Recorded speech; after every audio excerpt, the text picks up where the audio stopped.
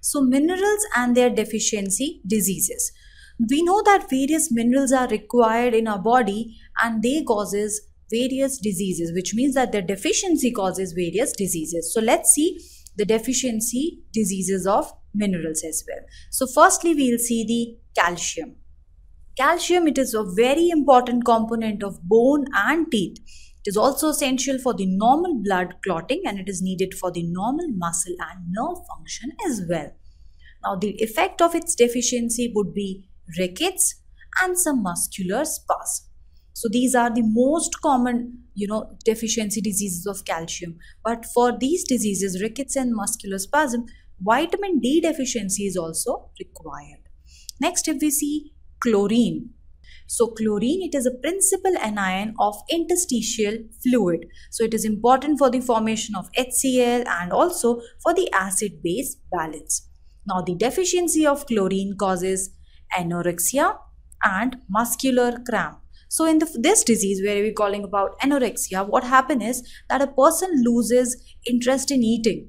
So he or she doesn't eat at all and it may also lead to the death. Moving forward, let's observe some more minerals, their function and their deficiency disease. So here we will see magnesium. So magnesium, it is important because it acts as an enzyme activator. It is also required in muscle relaxation.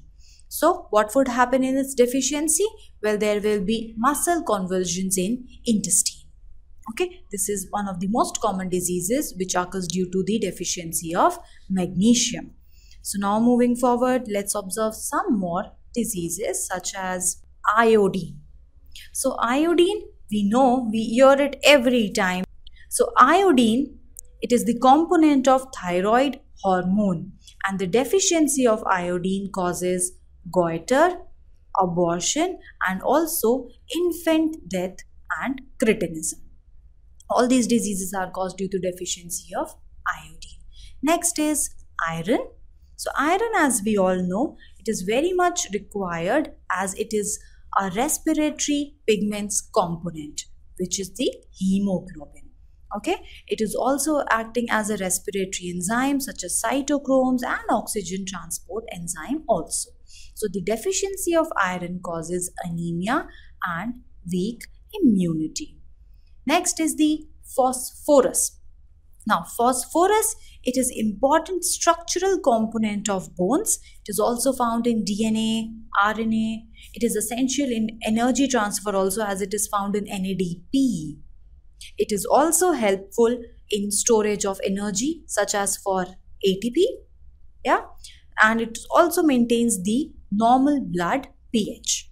So the deficiency of phosphorus causes the deformation of bone and teeth. Moving forward, we will see potassium. So potassium, it is a principal cation in the cytoplasm, that is inside the cell. It controls the nerve excitability and also the muscle contraction. Now the dietary deficiency of vitamin K, it causes rickets. It causes rickets among children. Next is sodium. So sodium, again, it is a principal cation in the interstitial fluid like chlorine that we had seen.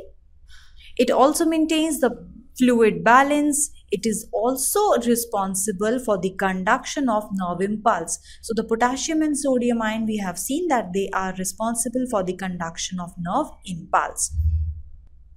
Now the deficiency of sodium, it causes muscular cramp, it causes hypotension and also anorexia.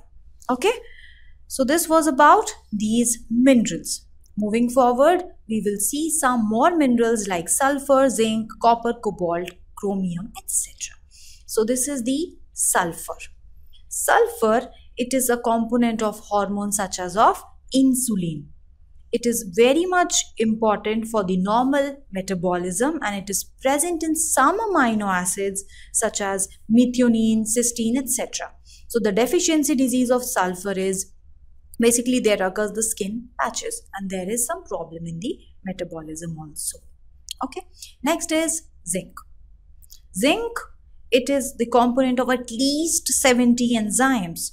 So it is found in most of the enzymes and if there occurs the zinc deficiency, we may have weak immunity, and also there can be problem in fertility.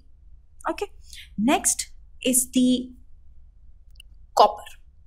So copper, it is again a component of enzyme which is required for melanin synthesis.